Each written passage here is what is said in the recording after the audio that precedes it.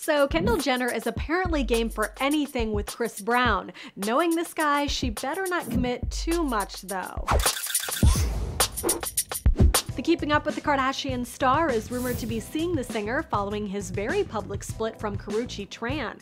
Kendall has had her eye on him for years though. A source revealed, quote, Kendall has thought Chris was hot for years now and has always idolized him. But some say she is just trying to get with the 25-year-old singer because she wants to be a little more famous. Hey, it worked like a charm for Kim and Kanye.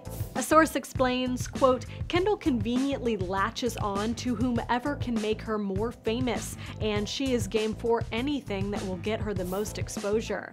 But the insider claims to Radar Online that Chris isn't taking her seriously. Sure, he can use her hot body and Instagram fame to make Karrueche jealous by posting this online immediately after their split, but he doesn't take Kendall seriously. The insider says, quote, Chris looks at her like a little girl, but she does everything to make herself appear to be a woman. Oh yeah, and there's one more wrench in Kendall's whole plan. Her family hates him. Based on these party photos, no wonder her older sisters think he is bad news. Check out the story here and be sure to click to subscribe.